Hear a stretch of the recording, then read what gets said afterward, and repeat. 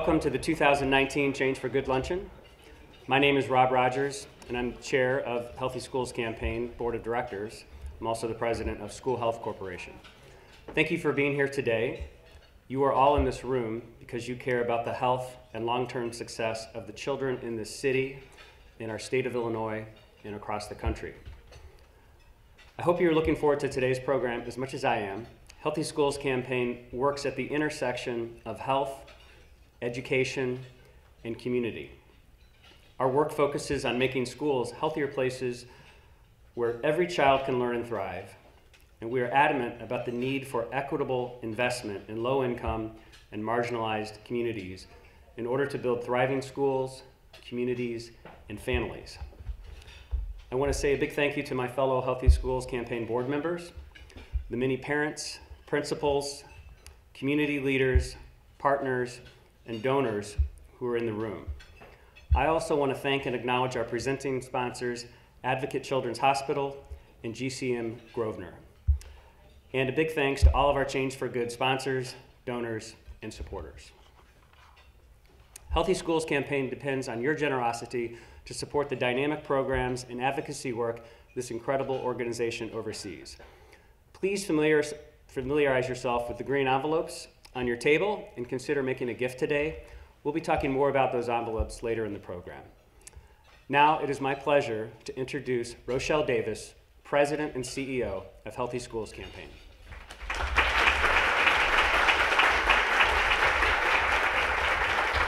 Well, thank you, Rob, and thanks to all of you for being here today. Chicago, like all big cities, is a city of neighborhoods. When all of our neighborhoods thrive, so will Chicago. Investing in communities, families, and children, especially in low-income communities of color, is essential for Chicago to grow and be a strong, vibrant city. This is also key to building a vibrant state and nation. At the heart of these communities are schools, which is why Healthy Schools Campaign focuses on ensuring that schools support the health and wellness of all children.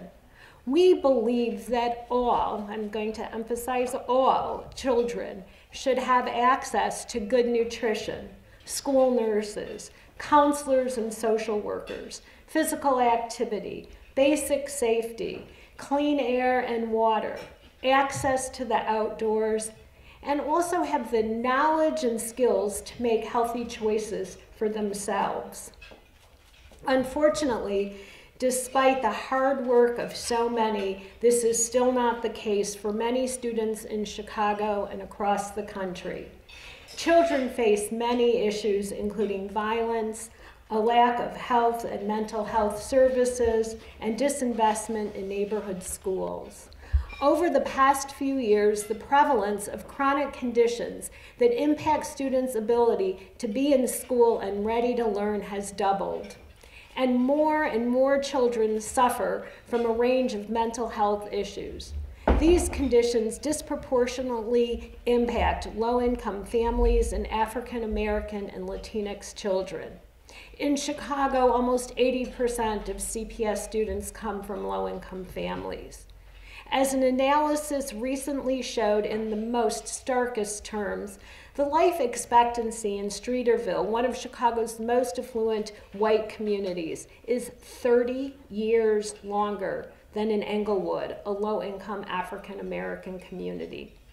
We have a lot of work to do to fully address and dismantle structural racism, and at the core of this work is creating and investing in school environments that can fully support, educate, and care for all of our children. The work that Healthy Schools Campaign does at a state and national level has its genesis in our on-the-ground work in Chicago communities. We use this local experience to develop policy solutions at the district, state, and national levels. For example, when we ran a leadership program for school nurses, we saw the amazing things that school nurses were doing to support students. But we also saw that their numbers were dwindling. We looked at the reason why and found that Medicaid did not allow schools to get reimbursed for most of the services that they delivered to Medicaid-enrolled students. As a result, districts' scarce education dollars were spent on health services, and there was not enough money that even came close to meeting the needs of all students. So we took on these issues and successfully advocated for this to change. In order for schools to access these healthcare dollars, states have to formally seek approval from Medicaid. And we are helping states around the country do just that.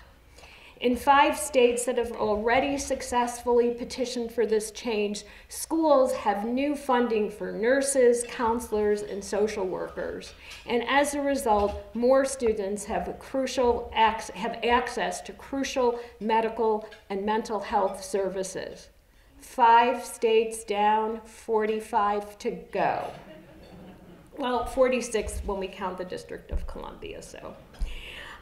We are taking the expertise and experience that we have from working with states around the country to help Illinois and ultimately all CPS students benefit from increased health services. Now today, we will have the honor of hearing directly from grassroots leaders about the issues they have prioritized in their schools and communities. We are pleased to welcome public officials from the city of Chicago and the state of Illinois who will respond to the issues and priorities raised by our grassroots leaders. Unfortunately, the Chief Education Officer, McDade, who was scheduled to join us, is unable to come. She is part of the negotiating team to negotiate the contract with the union, and we certainly hope that she and her colleagues and union representatives are successful in finding a resolution and certainly understand why she could not be here today. We are still waiting for 2 of our public officials to come. We know that Jesse Ruiz is on his way from the meeting with the governor, and we expect Candace Moore to walk in any moment. Now it is my pleasure to introduce Rosa Ramirez-Richter, Healthy Schools Campaign's Director of Programs and Policies, who will introduce our grassroots panel.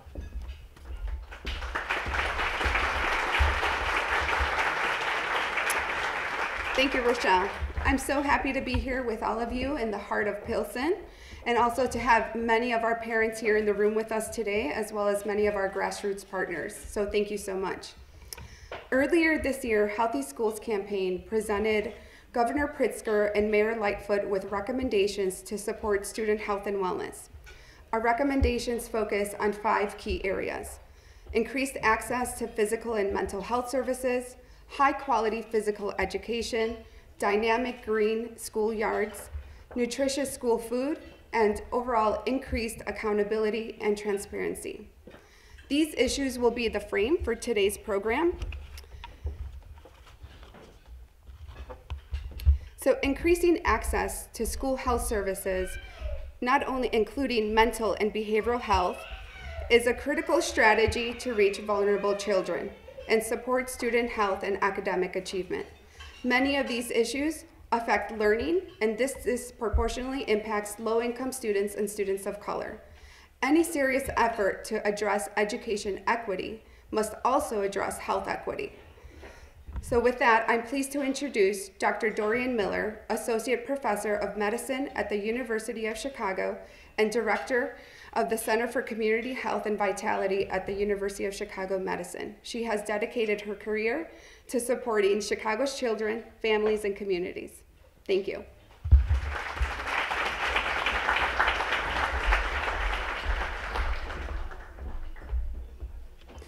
Thank you so much, Rosa, and thank you for having me here today.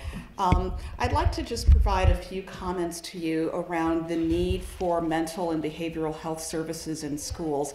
And I wouldn't be a good University of Chicago professor without providing you with a little bit of data to start with. But I think that the data is really illustrative of the challenges that many of our young people face within the schools, and also the issue of equity that was just raised in Rosa's comments. In a 2013 study from the Centers for Disease Control, it was stated that 1 out of 5 children and adolescents experience a mental health problem during their school years.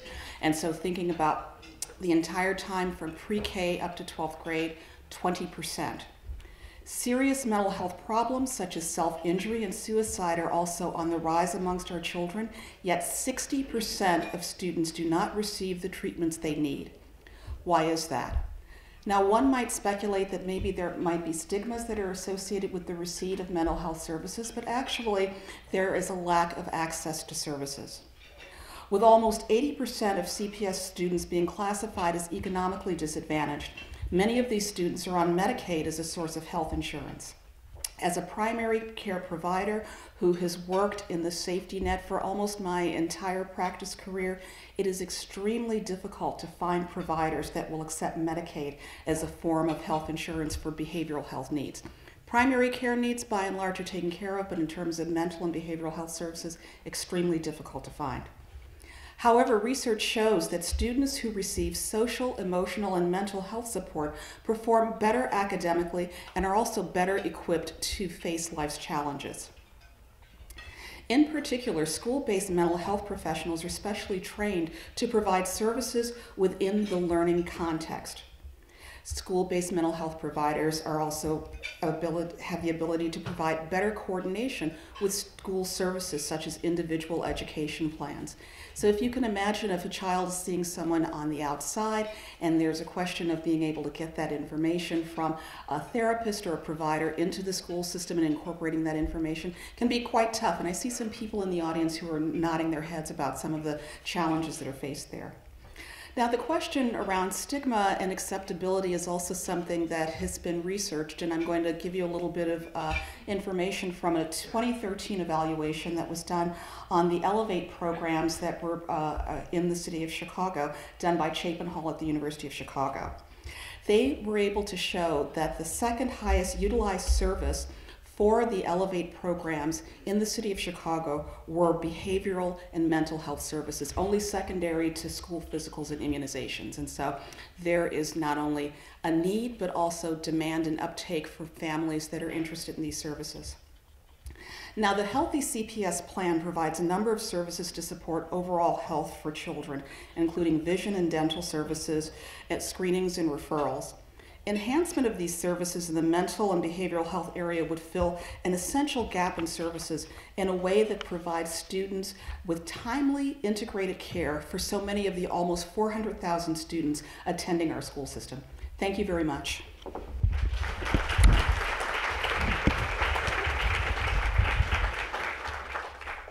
A little tricky microphone here. Thank you so much, Dr. Miller. As Rochelle mentioned earlier, there is a new opportunity for schools to receive reimbursement for services they deliver to Medicaid enrolled students.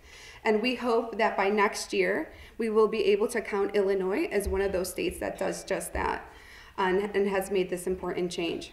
So this obviously will have a tremendous impact for Chicago Public Schools, which alone they have 235,000 Medicaid enrolled students. So very big impact. Research shows that physically active students are more likely to attend school, are better able to focus, and ultimately just perform better academically. Healthy Schools campaign has an active base of parent leaders in the Latinx and African American communities, and they have successfully advocated together for CPS to prioritize physical health, build recess back into the school day, and make PE a priority. Chicago Public Schools has responded to these priorities, but as we know, there's always more work to be done. So with that, now it is my pleasure to introduce Caronda Locas, a parent and local school council member from Cather Elementary, and Patricia Morales, a parent and local school council member at Brighton Park Elementary. Both are proud members of our Parents United for Healthy Schools.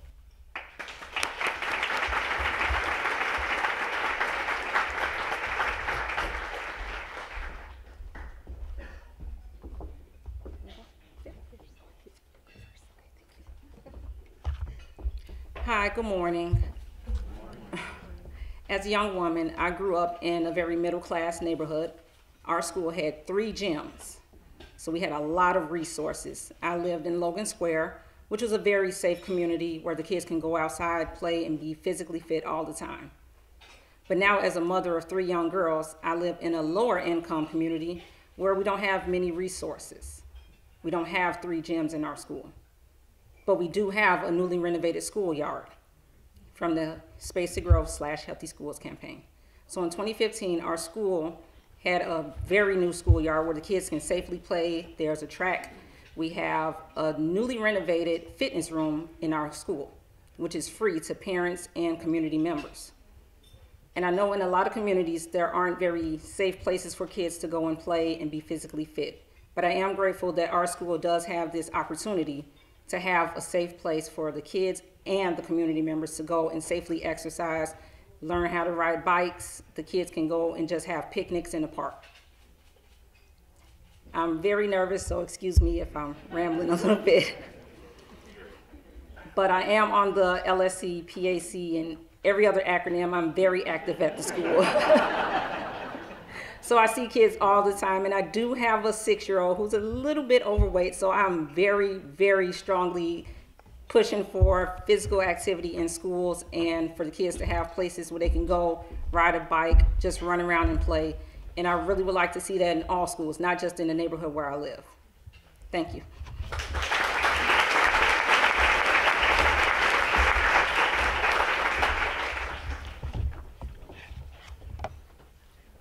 Buenos días. Yo tengo 3 hijos.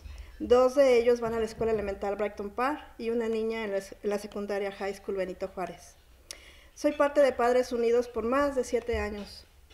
Gracias a lo que aprendí en Padres Unidos, vi la importancia de involucrarse en las escuelas.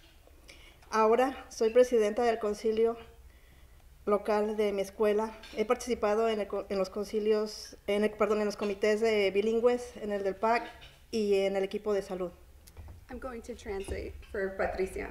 So, good morning. I have 3 children, 2 children at Brighton Park Elementary and 1 girl at Benito Juárez High School. I've been a part of Parents United for more than 7 years. Thanks to what I learned in Parents United, I saw the importance of getting more involved in my children's schools. I'm currently the president of the Brighton Park Local School Council, and I also have participated in many committees with acronyms as well, the Wellness Team, PAC, and the Bilingual Action Committee. La primera campaña donde me involucré fue el de regresar el recreo a las escuelas públicas. En mi infancia yo sí tuve recreo en la escuela de mi país. Recuerdo con alegría esos momentos que me ayudaron a socializar, a refrescar mi mente, correr y jugar, lo que cada niño merece para ser exitoso en la escuela. The first campaign I got involved with was the campaign to bring back recess into the school day. In my childhood, back in my country, I had recess at school. I remember with joy those moments that helped me socialize, refresh my mind, run and play, everything that a child deserves to be successful in school. En contraste, mis hijos no tenían recreo. Se quejaban de qué tan largo era el día, cansado y aburrido. Y trabajando con los padres nos dimos cuenta de la importancia que ya tenía más de 25 años que no existía el recreo en las escuelas públicas. In contrast, my children did not have recess, and they would complain about how long the day was, how tired and bored they were. And by organizing and working with other parents, we were able to bring back recess. But we also found out that schools had been without recess for 25 years. Como madre he visto el cambio ahora que hay más actividad física en las escuelas. Mis hijos disfrutan del día escolar, están de mejor ánimo, han mejorado su atención, se enfocan más y tienen mejores calificaciones. Y eso es para mí muy importante. As a mother, I've seen the difference that more physical activity in schools can make. My children look forward to and enjoy the school day, are in a better mood, and have improved their attention, focus, and just have better grades. This is very important to me. Pero el trabajo no se termina ahí. No solamente el recreo es importante, sino que todos los niños tengan una educación física de calidad y que las escuelas tengan los recursos y apoyo necesarios. En mi experiencia y de otros padres, hemos visto que hay escuelas sin maestros de educación física, o falta de lugar o gimnasio adecuado, y falta encontrar un equilibrio entre los horarios. Necesitamos equipo, recursos y sobre todo necesitamos que la clase de gimnasio se vea como una prioridad. But the work does not end there. Not only is recess important, but it's also important that children have high quality physical education and that schools have the necessary resources and support. In my experience and those from other parents, we have seen that there are schools without PE teachers, without adequate facilities, equipment, scheduling challenges, and above all, we need for physical education to be seen as a priority during the school day. Por eso, Padres Unidos para Escuelas Saludables, estamos alzando nuestra voz para que una educación física de calidad para todos. Y hemos colectado más de 4,000 testimonios en favor de la educación física para demostrar que esto es de alta importancia para nuestros hijos. That is why I, along with Parents United for Healthy Schools, we're raising our voices in support for high-quality physical education for all students. To show PE matters to us parents and our children, we've collected more than 4,000 testimonials in support of physical education. Just as it has, thank you.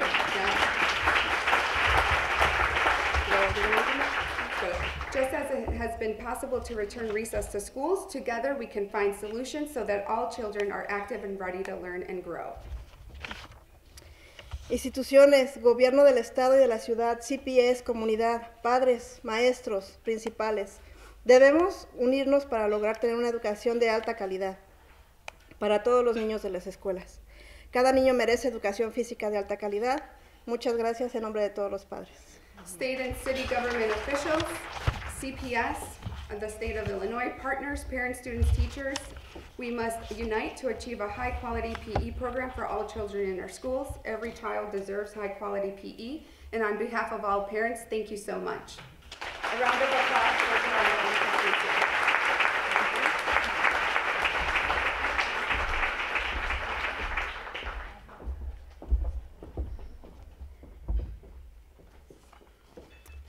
We do another round of applause for them. That was so great. Thank you.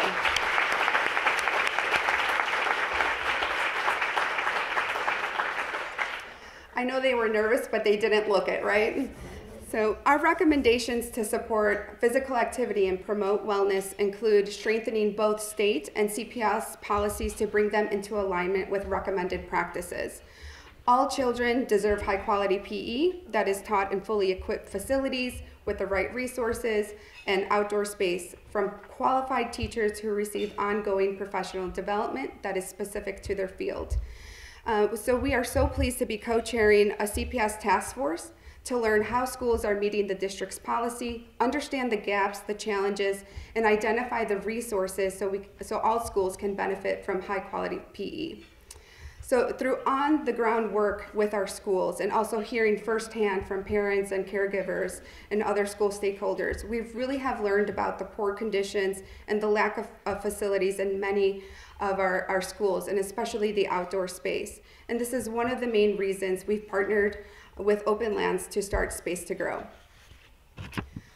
So 5 years ago, in 2014, Healthy Schools Campaign and Open Lands, our region's conservation organization, we launched Space to Grow, a program that brings together capital funding from the Metropolitan Water Reclamation District and also from the City of Chicago Department of Water and, of course, Chicago Public Schools.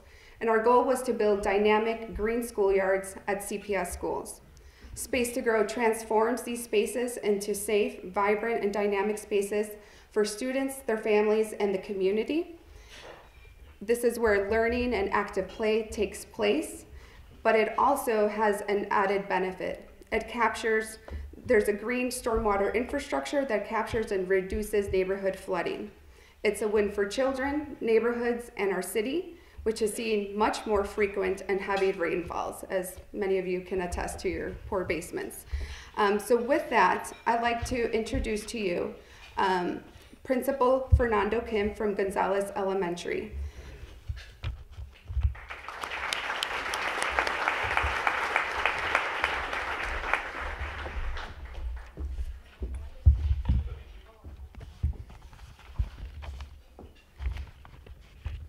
Good afternoon. Buenas tardes. I thank Healthy School Campaigns and their partners for creating this space and time for us to gather together. As it was said, my name is Fernando Kim and I'm the principal at Gonzalez Scholastic Academy. Como se ha dicho, yo soy el director de la Escuela González y estoy muy agradecido de estar aquí con ustedes. Y le agradezco a Healthy School Campaigns y a todos los miembros que están aquí por proveer el tiempo y el horario para hablar de cosas tan importantes como esta tarde. Back in November of 2016, our school community cut the ribbon for a space to grow, schoolyard transformation, almost 2 years in the making. As an invaluable partner in helping our school communities to live healthy lives, Open Lands through Space to Grow schoolyards now serves more than 8,100 students, and about 500 teachers have access to outdoor school education spaces. Our school is no exception to these statistics, where students and teachers make use of their outdoor learning environment to learn and grow throughout the year. We're blessed to have south and north fields that allow our students and community members to exercise and stay active before, during, and after school hours. Having our own garden and field allow us to say that working on being healthy is important and a priority. Space to Grow schoolyards include outdoor classrooms, edible gardens, native plant gardens, play equipment, turf fields, and sport courts to ensure that students are healthy and active and have a daily connection to nature. This is all essential to ensuring a holistically healthy environment for kids to learn and play, and for families and community neighbors to be active and connect with one another. Our work with Healthy School Campaigns, Chicago Public Schools, and Open Lands, and other partners here in this room have inspired us to even take our gardening club all the way to a farm in Vermont.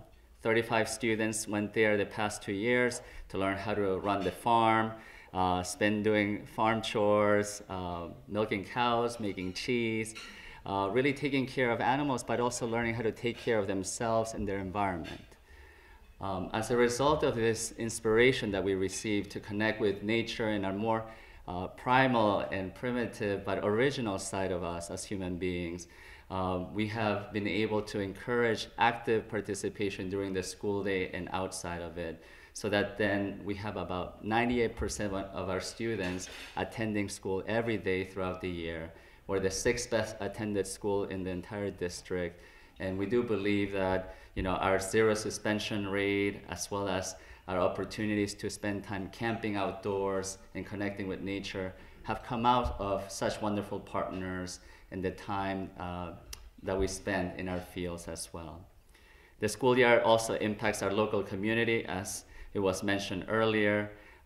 You really should see and visit our school in our neighborhood in Brighton Park on a Saturday or Sunday and see hundreds of people from our neighborhood using this space with smiles on their faces and with glad enjoyment. Why is all of this and your partnership through the years to come important? Because according to scientists, we're facing for the first time in American history a generation of children that will not outlive their parents due to wellness issues, poor nutrition, and lack of exercise. A fairly recent study of the Journal of the American Medical Association has seen the doubling of screen time for children under the age of 2 from 1.35 hours to 3 hours a day in just 10 years. The World Health Organization said earlier this year that infants under 1 year old should not be exposed to electronic screens, and that children between the ages of 2 and 4 should not have more than 1 hour of sedentary screen time each day. But taking away iPads and other electronic devices is only part of the solution. Children under 5 should also get more exercise and sleep in order to develop the better habits that will stave off obesity and diseases in adolescence and to adulthood. Just like you saw as you were coming in, the title says A Matter of Life. This is really the work of a matter of the lives of children of color, immigrants, and those who are underserved in our city. And we hope and pray that you'll continue to support our schools that are here today and many more in the years to come. Support Healthy School Campaigns, Open Lands, and all the organizations so that children can have access to the quality of life and education that they deserve. So thank you so much for your time.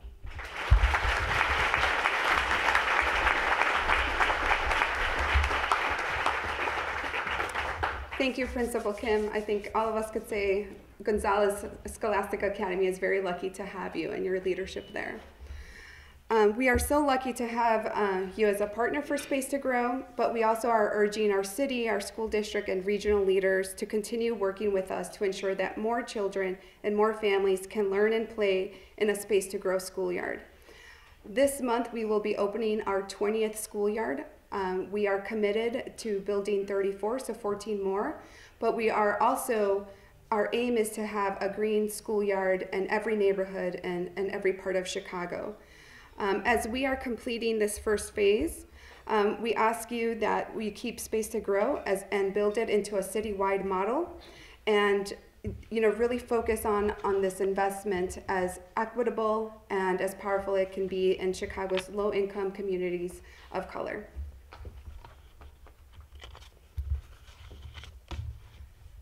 Every school meal presents the opportunity to support a school's core mission of education. Put simply, healthy, well-nourished students are more likely to attend school, be engaged, and be ready to learn.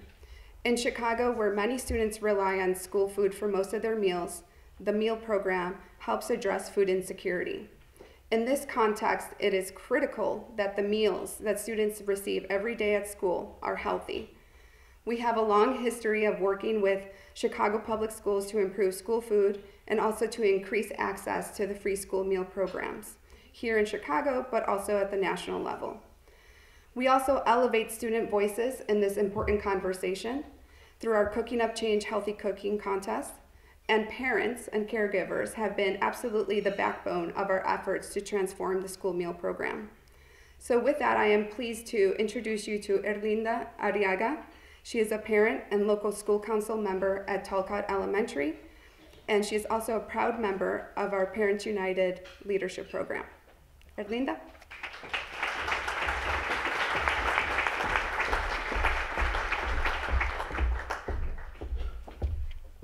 Buenas tardes.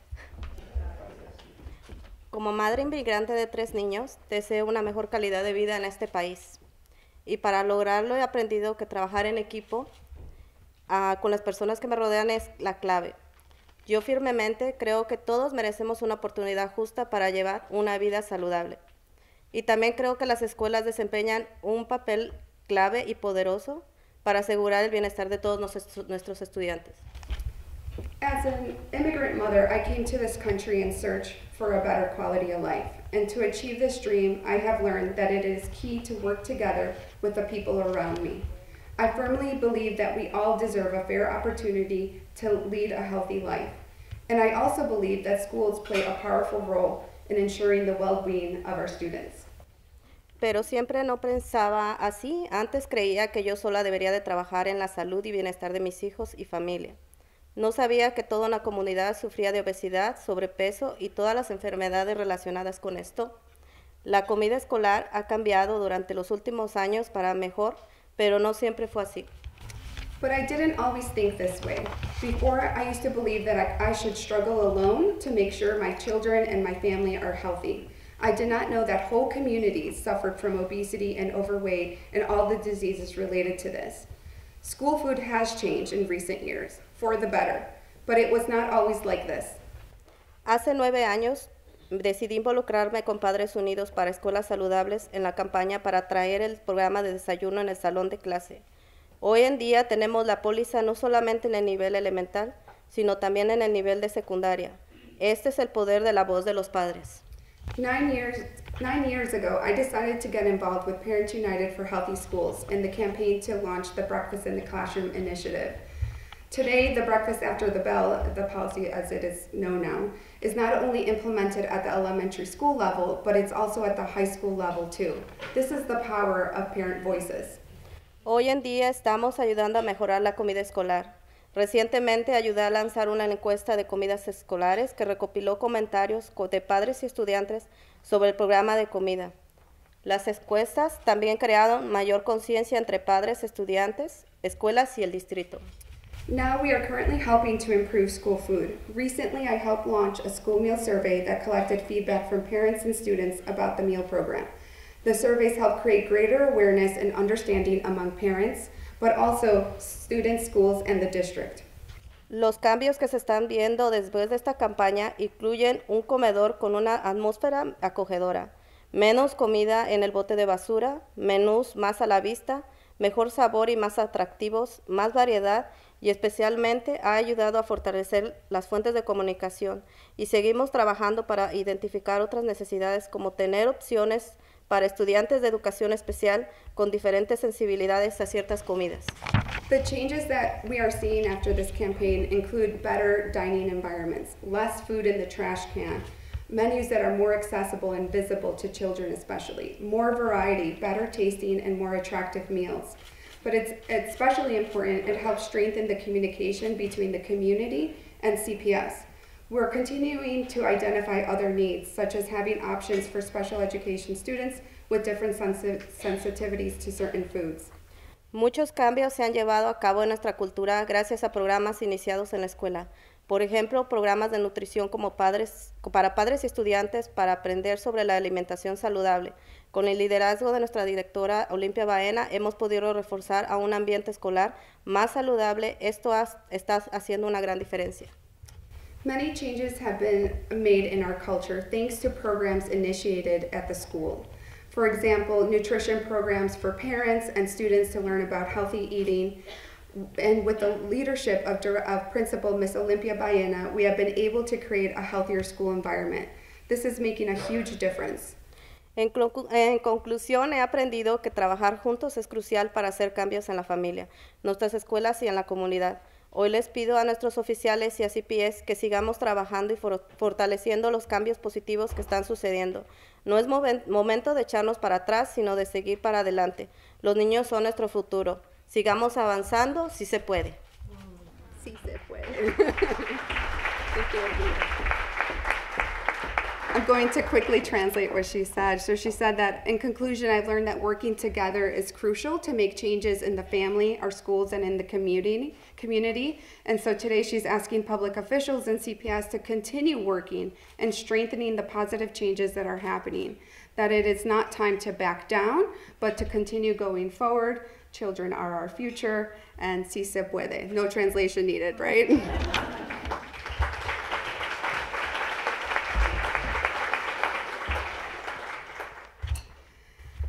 So CPS has been a leader in ensuring that students have access to healthy school meals that meet high nutrition standards, and we are excited to work with the district to push the envelope even further.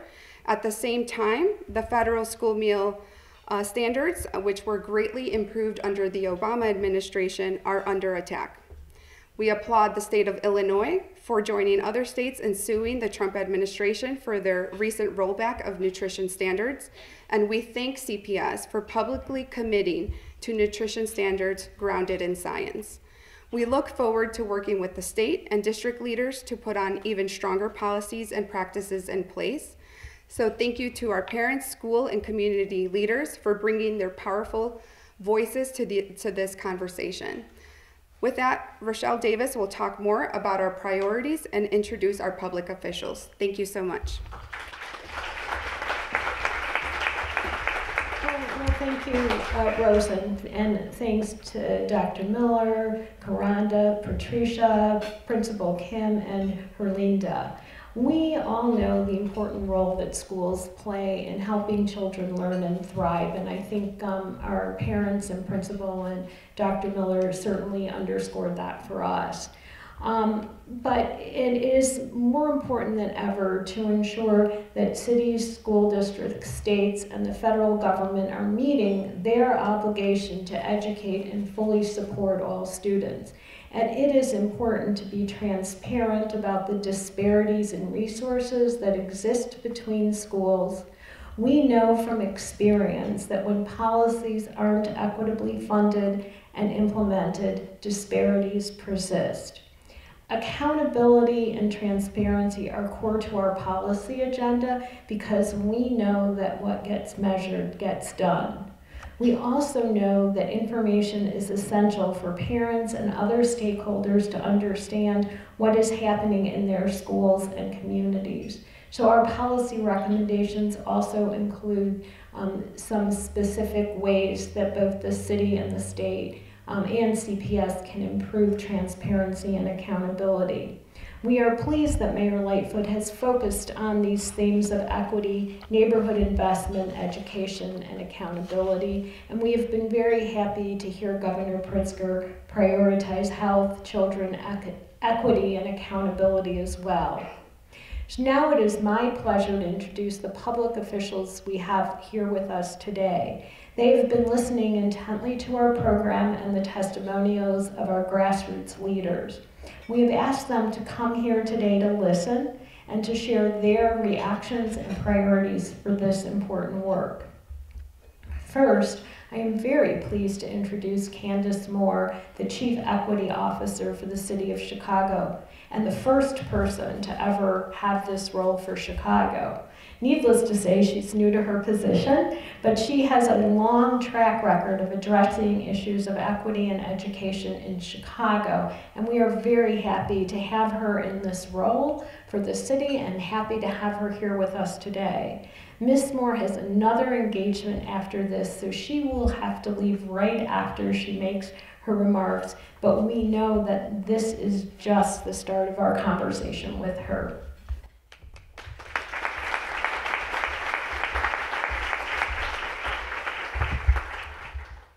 First and foremost, I just want to say thank you for putting on this event. Thank you for inviting me. Thank you for the opportunity to listen.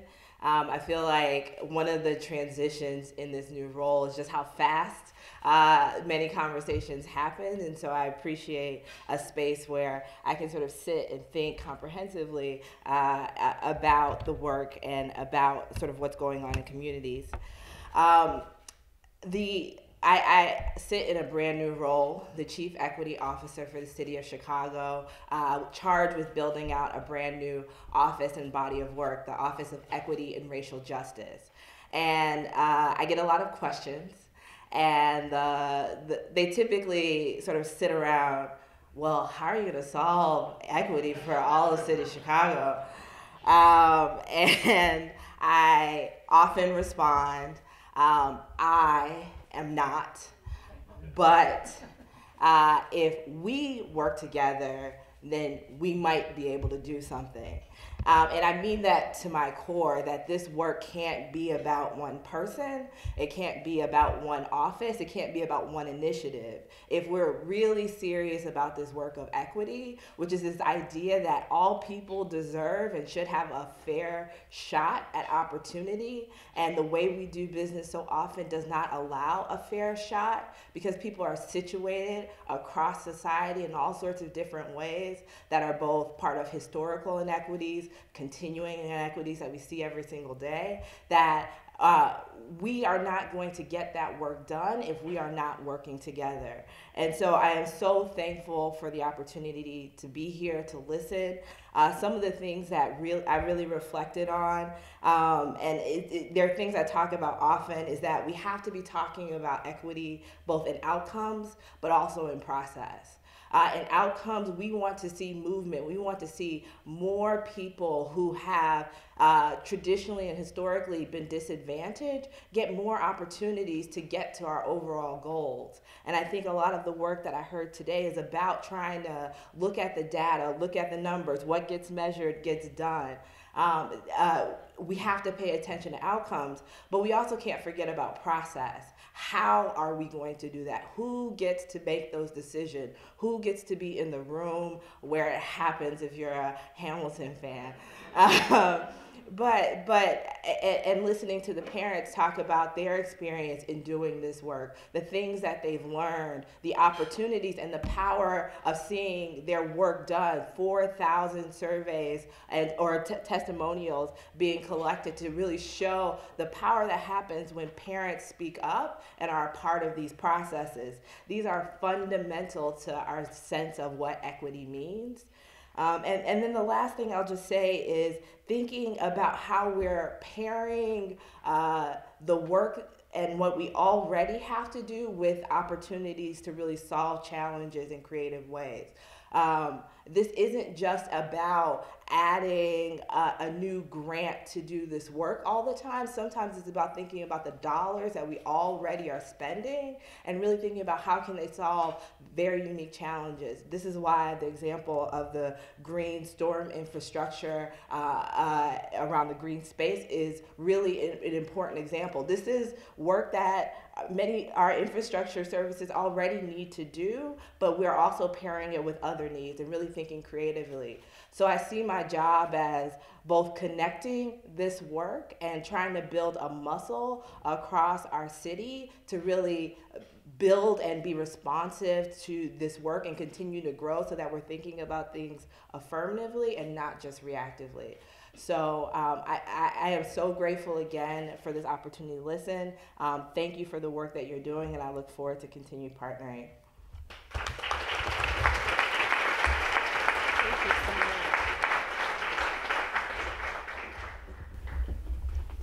So now I am very pleased to introduce Dr. Allison Arwady, the Acting Commissioner for the Chicago Department of Public Health.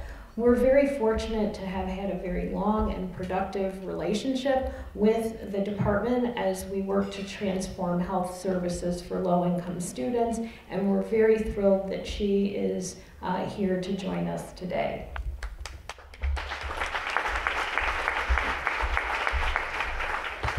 Thank you, and again, thank you so much for organizing this space, and to all of you for really sharing your thoughts and your ideas. I love talking to folks who have ideas and then make action happen with them. So, thank you to that. And the same goes really for all of you. When I think about the Healthy Schools campaign and the work that the Chicago Department of Public Health has been fortunate to do to support the Healthy Schools campaign and to support Healthy CPS, it's because we share values of equity, and we share values about actually working to make change, whether that's examples like what the principal was speaking about in his particular school, whether that's pushing on things like good food purchasing policies, whether that's thinking about opportunities for recess or physical activity within the schools. These are concrete things that can make a change for a child today, but then can make a change across the system. So Chicago Department of Public Schools certainly is proud to support in all the ways that we're able to, thinking about reductions in youth obesity. That includes things like increasing access to healthy foods through breakfast programs, healthy lunch, some of these things that you've brought up, through health and nutrition education, and through these healthy food standards. We provide a lot of the data related to the outcomes, like Ms. Moore was speaking about. It's okay. But we're also thinking about how to expand and improve on the work that is already happening. Some of you may know that the Chicago Department of Public Health does provide a lot of services in partnership with Chicago Public Schools. We think about equity in all of those decisions that we're making. So for example, CDPH provides 700,000 immunizations every year across the city of Chicago, to children. We do work directly in schools to make sure that kids are getting the immunizations that they need to be protected from disease and able to be in school and living and learning healthy. We also do direct services in terms of dental care, so oral health exams and sealant placement. We've been doing that since about 2000, and we're almost to 1 million free exams that have been offered in CPS schools. We had more than 70,000 last year in 488 schools. We think about things like vision, making sure that children are having eye exams. Last year, providing 56,000 exams, and then on top of that, 28,000 pairs of free eyeglasses to make sure that kids are able to see the blackboard and do the basic work that's needed in school. And then we also partner on more specific things like sexually transmitted infection, education, and testing. Because at the end of the day, as the public health department, we're all about prevention. We're all about thinking about policies, systems, and environments. And the kinds of ideas that you are bringing up and saying that you're wanting to see more of are about creating those environments and making sure that our children have the opportunity to grow into healthier adults. Healthy Chicago 2.0, some of you may be familiar with, is the current Chicago Department of Public Health plan partnering toward health equity, really making sure that we're getting resources where they are most needed and tracking outcomes to make sure that everybody is able to have the opportunity to live their healthiest life possible. We heard right up front about the life expectancy disparity across the whole city of Chicago. Someone who is a Black Chicagoan is likely to live 8.8 years less long than a white Chicagoan. In addition, we've seen Latinx Chicagoan life expectancy dropping over the past few years to the point that for the first time it's actually below white life expectancy. The number one thing that drives this disparity in life expectancy is chronic disease, especially the chronic diseases, cardiovascular, cancers that are driven by obesity, that are driven by tobacco. So the work that we're doing today to think about creating healthy spaces in schools, healthy food, healthy opportunities for nutrition, set kids on the path to help us make a dent in those life expectancy disparities. So CPS is a wonderful partner of ours. Healthy Schools Campaign is an amazing partner, an amazing collaborator in terms of bringing these things to the forefront. Chicago Department of Public Health is really excited to keep working on all of these issues, including the mental and behavioral health, which you're going to be hearing more about sort of in the weeks to come as we really thinking about health for all children here in Chicago. Thank you.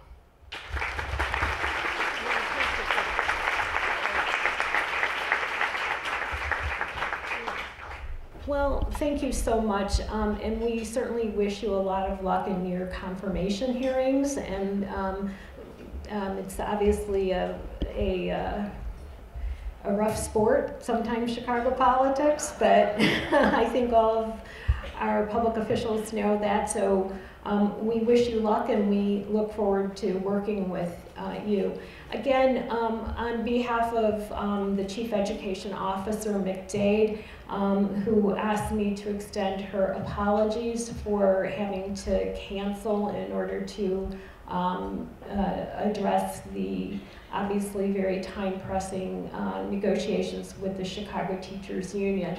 But as I look around the room, I see so many other of our friends within Chicago Public Schools who I know will help us make sure that she hears the important messages that came from our panelists. And in particular, I wanted to, I think I saw Crystal, who, oh, there you are, there, okay, who runs the food program for Chicago Public School. No small task. Think how hard it is for you to get your kids to eat their vegetables, and she's got 400,000 kids twice a day, so thank you for taking time out to be here with us. So I now kind of on to our state officials.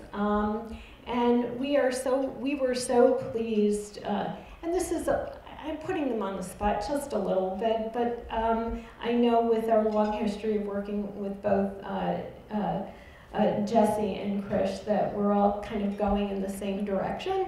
But we were really pleased when the Illinois State Board of Education adopted the explicit goal that every school offers a safe and healthy learning environment for all students. So we should all be very aware and proud of the fact that that is part of the state of Illinois' mission.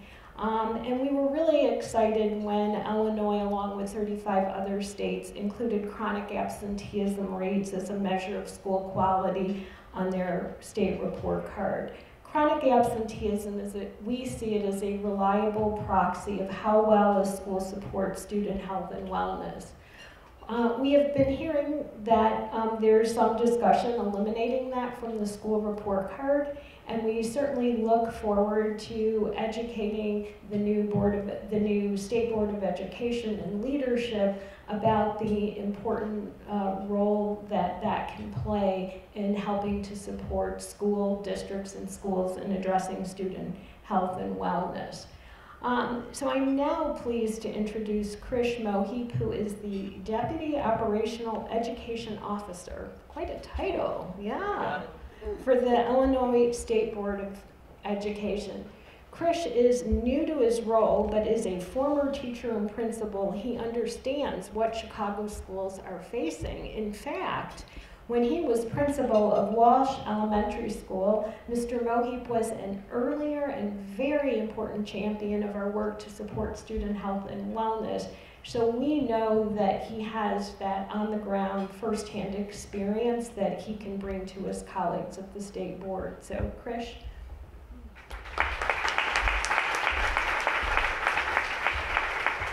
Thank you for that introduction, Rochelle. Buenos tardes, good afternoon. I'm excited to be here. As Rochelle mentioned, I started my career in the Chicago Public Schools as a kindergarten teacher and moved my way up throughout the ranks, by the time I left the Chicago Public Schools, I was the Chief Transformation Officer, and I think Jesse was my boss at that time as the CEO. But I left to go to Ohio to do a state takeover. I was recruited by the governor of that area, of that state, to do the Ohio's first state takeover. But what brought me back to Illinois, and to what really, I felt a pull to the State Board of Education, was our new state superintendent, Dr. Carmen Ayala. I think it's worth mentioning that Dr. Ayala is our first minority state superintendent in our state's history. She is of Hispanic descent, and if you've listened to my pronouns, she's also our first female state superintendent. So I think that's worth mentioning, the progressiveness that we see with our State Board of Education, which is also a very diverse group of thought leaders within the state. Something that, as I got to meet and understand Dr. Ayala, that really has been a great surprise as I came in, was her passion for every single child and her understanding of equity and what equity means. She also, there's a shift happening in the State Board of Education where we're not just focused on the support and the guidelines and the policies that are happening within the state, but it's also around performance management and ensuring that every single child is getting a quality education. And when we're finding that that's not happening, we're looking for ways to put systems of support in place so that we can improve the educational outcomes for every child. Another reason that I was drawn to the State Board of Education was our Chief Education Officer, and that's Ernesto Matias. Dr. Matias is from the Chicago Public Schools and well known. I'm sure many of you in this area know Dr. Matias. But the one thing he talks about every single time we meet, and he has in his office an empty chair. And in that empty chair, he calls it out and he says, this empty chair represents the 2 million plus students that we educate, that we're responsible for educating in the state of Illinois. And as we sit down at the table, we need to be cognizant of those 2 million children, but we also have to understand as a group when we're meeting who also is not in the room. And that's a shift from a lot of the conversations that I've had in public education, because for the first time, at the heart, we're talking about equity, and we're talking about children, we're talking about African Americans, and we're talking about Hispanic students in underserved schools, and holding schools accountable to make sure that they are properly educating those children. So I just wanted to say that because it's really important to me that you understand that there is a shift and there is a change happening in the State Board of Education, and it's a welcome shift, and it is about truly doing what's right for children. One of the reasons, there's a lot of reasons I took this job, right? But another reason I took this job was in this portfolio of work was safe and healthy schools. Safety, health, nutrition was an important part of the portfolio of schools, and it was such that Illinois State Board of Education has created its own department where we are focused in just this area. And I wanted to highlight some of the work that we've been doing over the past few years.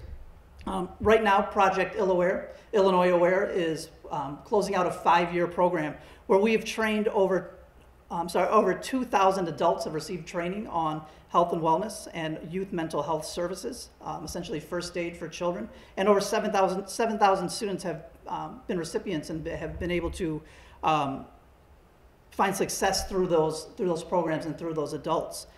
We do have an SEL community and committees that are meeting to talk about the importance of SEL standards, and how SEL should become part of the daily life of all students. I know in the Chicago Public Schools, from my experience, we have done a lot of work around social emotional learning.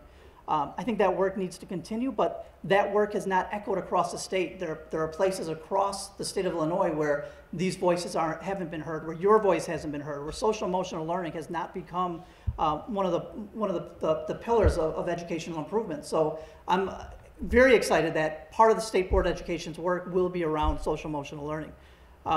The physical education, this is something I looked at as I was coming in. As a principal at Walsh Elementary School, physical education was something that was very important to me, and ensuring that our students had at least 30 minutes of healthy, moderate to intense physical activity every single day. I am proud to say that of all the PE waivers that are out there right now, we only have one school district that has applied for a school waiver. So as there's much more work that needs to be done around physical education, getting students to be more active, having appropriate spaces for students to play, we are doing the policy work at the State Board of Education to ensure that districts are not applying for these waivers and are providing physical education for their students at least 3 days out of a 5-day week. The one thing that Rochelle brought up was chronic absenteeism that I want to have just a brief conversation about. And that's to clear up any misinformation around what is happening with chronic absenteeism across the state. Right now, we are considering whether chronic absenteeism should be a metric for state report cards and something that will impact designations. We have not made a decision on whether chronic absenteeism should or should not be on that. We simply are asking the question. And this is what I engage in, and I like so much about the leadership of ISB, is that we're extremely reflective. So just because we're asking the question doesn't mean it's something that's predetermined. We're not saying that we are doing this or we're not doing this. We want to hear from the field. And so as we have put this question around chronic absenteeism, we only received 18 comments around this issue, and most of the comments were in support of removing chronic absenteeism. The thought was that chronic absenteeism is something that impacts the school, but what we want to measure is how well the school is engaging and working with students while they are in that building. Now, I understand that that is a double-edged sword. I think there are valid points on both sides. And so what we are doing now as a state agency is we are listening to the field. This week alone, we're meeting with IASB, the Illinois Association of School Boards, the Illinois Principals Association, and many other agencies to get feedback on the ESSA requirements and changes that we're considering making, and chronic absenteeism is one of those. Yesterday, I was made aware that this was a concern from the Healthy Schools Initiative. And we will be working with Rochelle. She is going to either come to Springfield or be on a phone call. Buses will do something, right? But she is going to meet with ISB to have a conversation around what's happening, what they believe should happen with chronic absenteeism, and we truly are, at this point, just listening. Again, I am extremely excited to be part of the School Board of Education, to be in this new role, and to be back in Pilsen, which I consider home, as I spent 7 of my best professional career years here in the Pilsen neighborhood as I was the principal of Walsh Elementary School. I'm excited to see Principal Martinez at Orozco today after this event, to see the great work that he's doing at Orozco Elementary. Thank you and have a great afternoon. Well, thank you so much, Christian. I'm not sure how we missed that opportunity to comment when the official comment period was there, so we certainly appreciate the opportunity to make sure that our voice is heard as the conversation goes forward. So thank you very much for that. And now it is my pleasure to introduce Jesse Ruiz, the Deputy Governor. Jesse is the former Chicago Public School Board of Education member, former CEO of Chicago Public Schools, a former Chicago Park District Board Chair, And I'm sure I have missed a few things. But we are obviously very confident that Jesse is prioritizing children, and especially low-income children, in his new role in the governor's office, because he has consistently done that in his work on behalf of Chicago students and families. So we're so pleased to invite him here in his new role.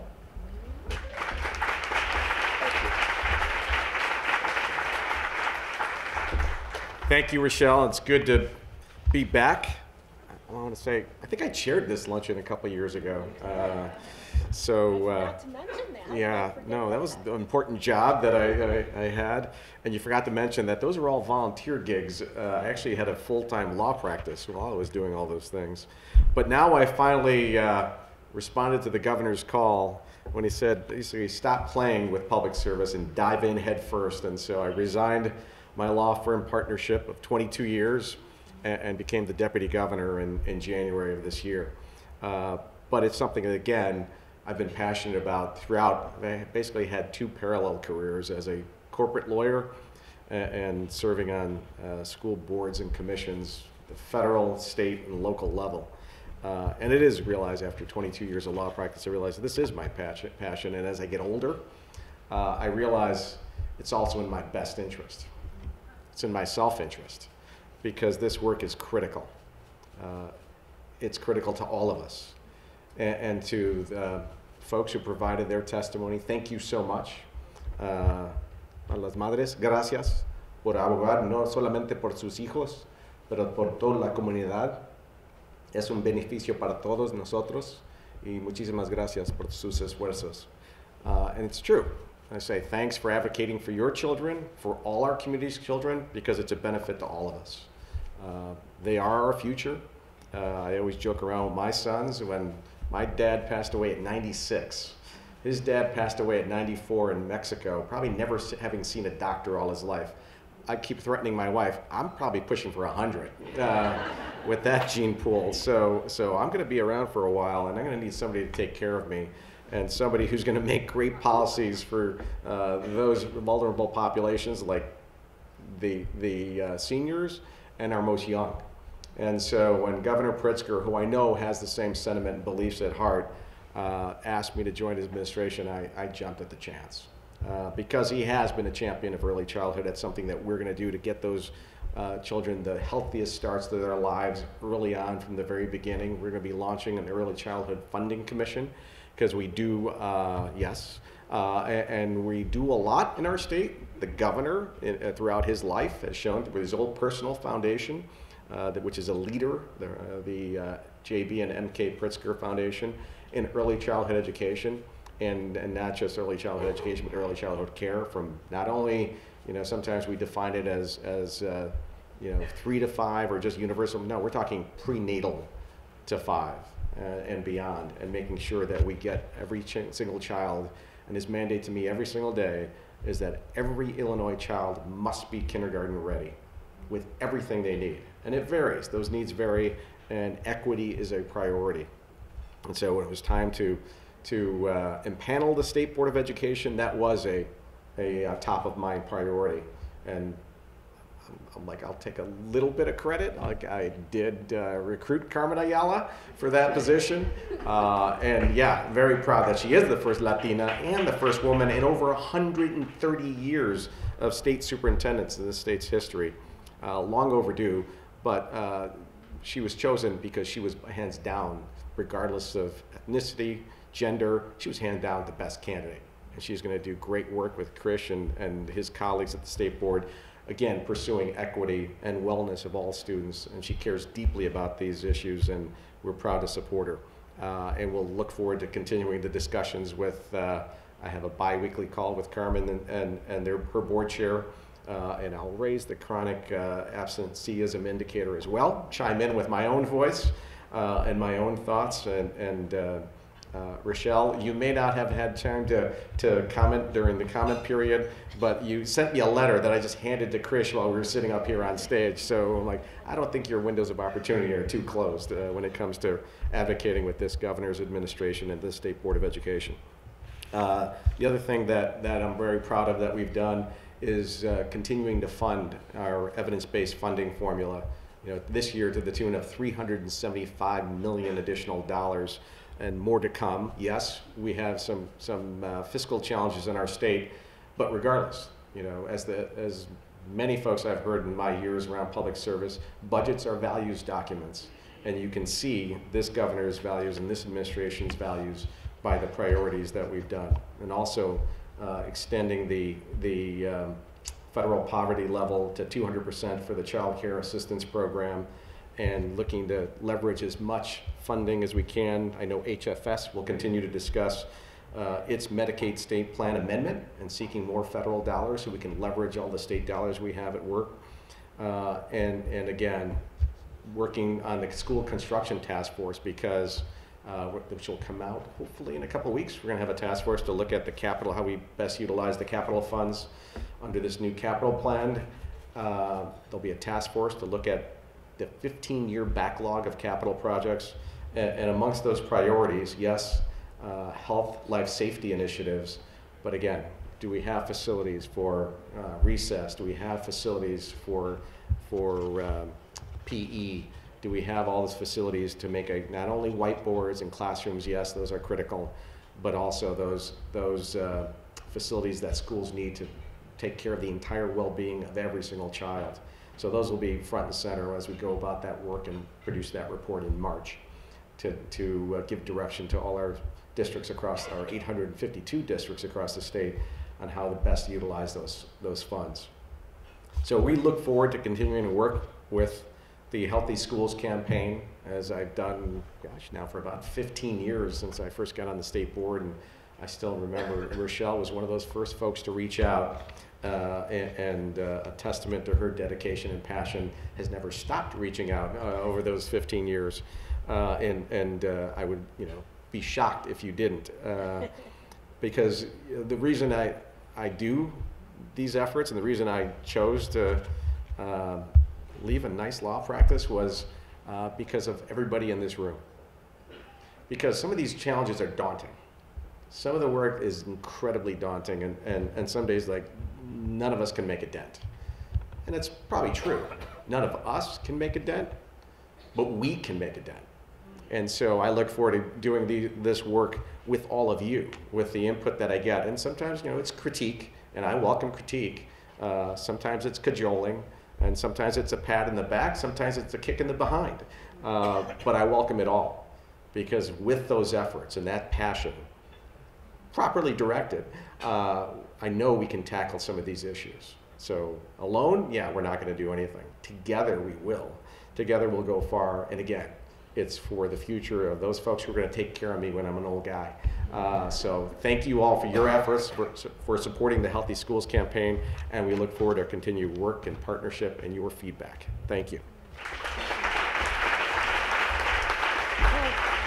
Thank you, Jesse. Just to mention, about 15 or 16 years ago, Healthy Schools campaign developed construction guidelines on how to think about a healthy school environment. So we will certainly like to share that with you and others. We produced that just as the state stopped constructing schools. So it needs some action. So we'll be very, very excited to share that with a budget attached to that. But again, I want to just thank everyone for participating in this conversation. It is somewhat of a unique program for a luncheon, but given the fact that we have new leaders at a city level and at a state level, and some new folks at Chicago Public Schools, we really wanted to take the opportunity to make sure that some of the community voices that we listen to and that we work with have a chance to speak directly to some of our policy makers. So thank you all very much.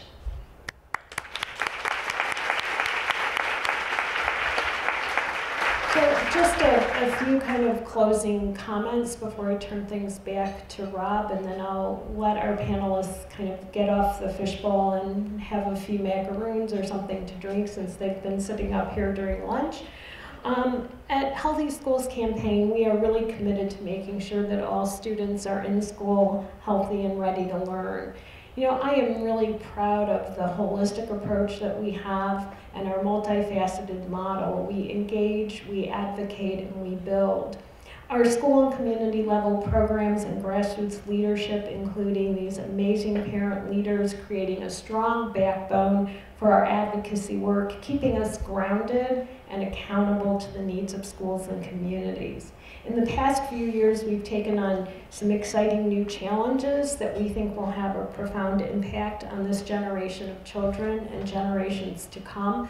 I think that for those of you who have been at a number of our events over the year, we're really excited to be able to really focus on expanding access to mental and behavioral health services, and obviously continuing to speak out for justice for our children, communities, and families.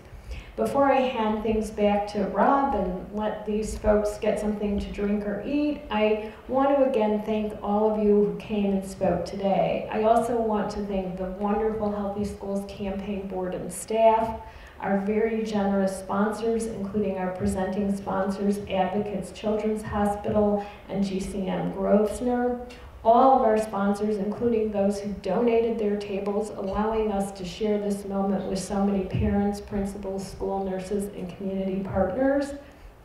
I especially want to thank our parent leaders. There are literally hundreds of parents who are working in their schools and communities to make sure that their children are healthy in school and ready to learn. It was really hard to find 3 parents to represent all of them, but the 3 of you did a great job. But I would love to have all of those parents who are in the room stand up to be recognized.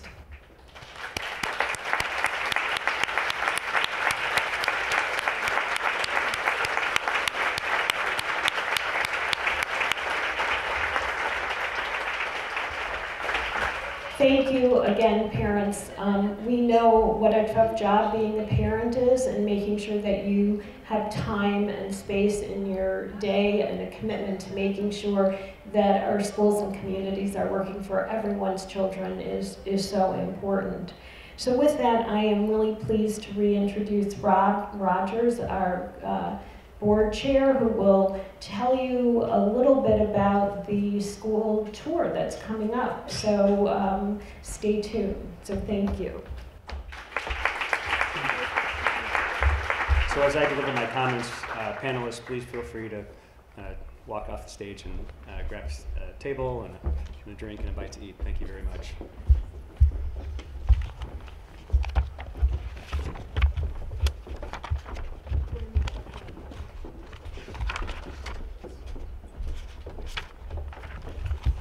Okay, just a few more minutes and then we'll get to go outside and enjoy this beautiful fall day. Our luncheon is coming to a close, but we have an amazing opportunity for all of you. We're just a few minutes, a walk across the field to the dynamic Space to Grow schoolyard at Oroso School. So I want to acknowledge Principal Martinez for his leadership, and hope you all get a chance to walk over and see the beautiful schoolyard. Why are these schoolyards so beneficial to children and communities? Schoolyards support active play and positive social interactions, and a vast body of research documents nature's benefits on human health. We also know that low-income communities are more vulnerable to the effects of climate change because of issues ranging from chronic health conditions to housing and economic insecurity. Currently, over 8,000 students have the opportunity to learn and play in Space to Grow schoolyard, but we know there are tens of thousands more who could and should benefit. So please feel free to join us for a short walk over and experience firsthand the schoolyard, which is transforming the school experience for Oroso students and building a stronger sense of community in this dynamic neighborhood.